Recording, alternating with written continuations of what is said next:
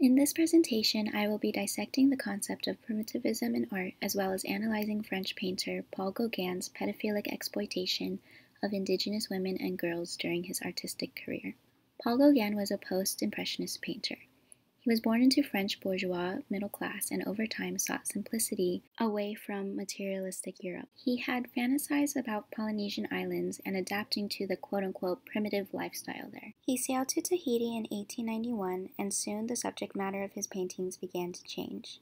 The brownness of indigenous soil and indigenous body were used for his poor aesthetic.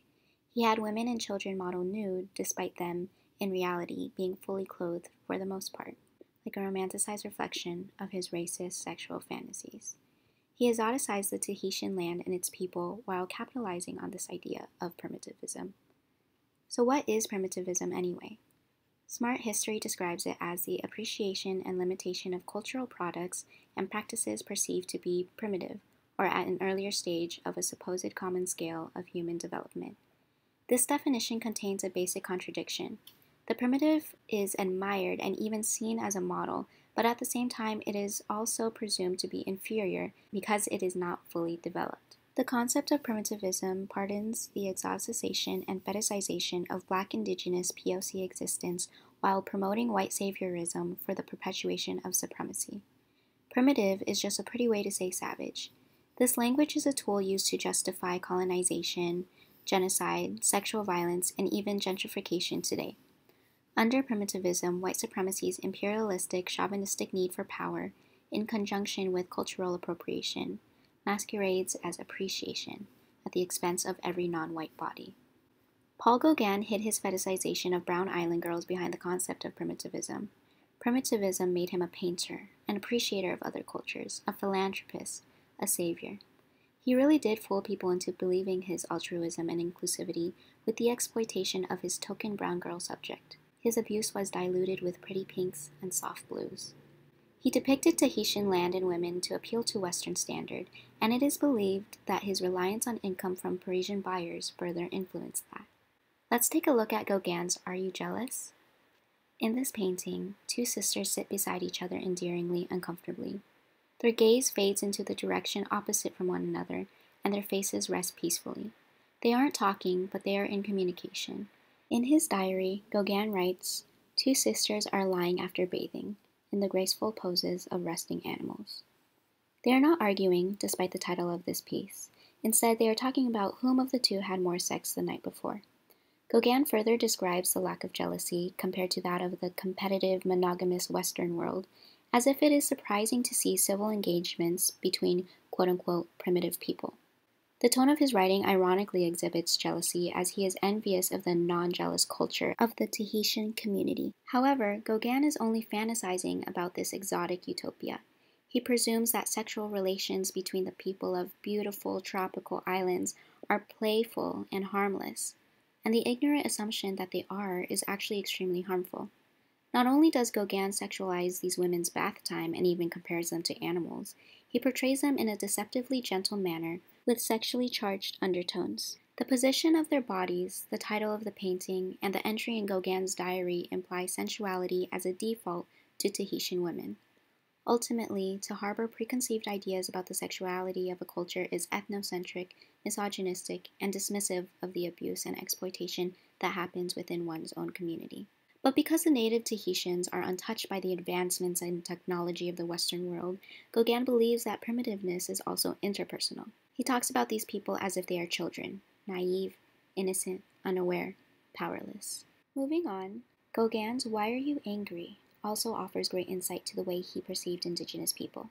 Objectively, the painting provides symbolic imagery of womanhood, such as the chickens and their babies representing fertility and motherhood, or the vignette of women in the background, one young and unclothed, the other old and physically frail, a depiction of life as a cycle. But the exclusive color palette is romantically suggestive.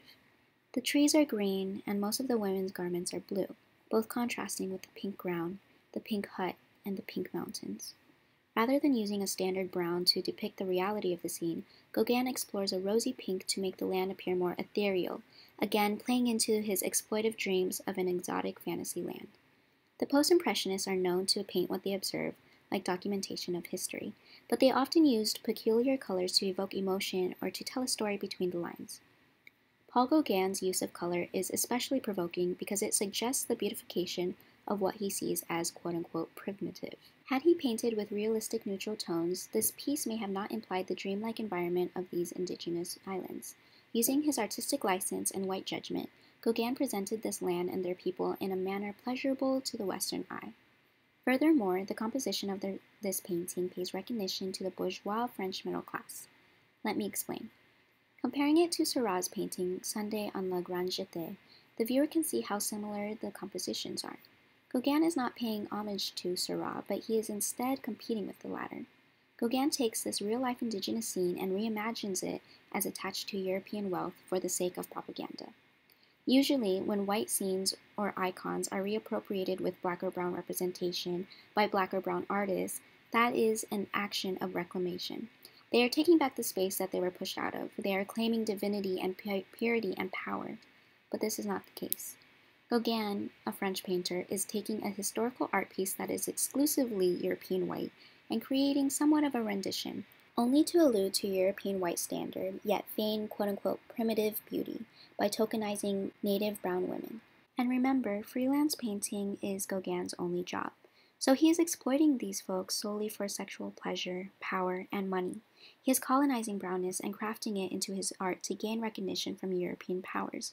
Gauguin's paintings simply reflect how he viewed the Polynesian world through a white lens, how he captured and illustrated indigeneity with white paint, and how inaccurate indigenous stories are when told by a white man.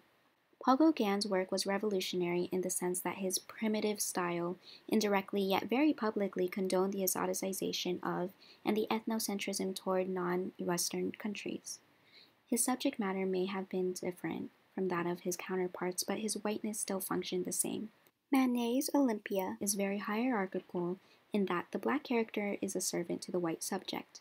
Gauguin's subtle establishment of the same hierarchy created by white supremacy is just as systematically effective because he, a white cishet man, decides how brown indigenous women are represented. And though it is through a romanticized, gentle tone, the glamorized imagery of their bodies and skin leaves room for implications of submissiveness and sensuality. Gauguin's stay in Tahiti was also the timeline of his sexual conquest. He married a child in between forcing other women into submission as he painted them nude. He even colonized their gender and subjected them to both the binary and Western roles, rebuking the fact that the native Tahitian culture has a third gender. He westernized indigeneity through art and sex in the name of capitalism. He monetized and made profit from the same bodies he abused in a way that paraded their exploitation as if it was beautiful. The idea that, quote, any representation is good representation is indirectly complacent to the violence against people of color. When folks have the power to portray a different community to their discretion, more often than not, the description of that community is flawed. When I look at Gauguin's paintings, I don't see myself. No matter how much these figures look like me, no matter how much their land looks like my home, I can't find myself in that familiarity. The women in these paintings and I are beyond delicacy, beyond simplicity. We are not submissive, we are not meek, we are not one-dimensional, we are greater than sexual pleasure, and we are no white man's whore.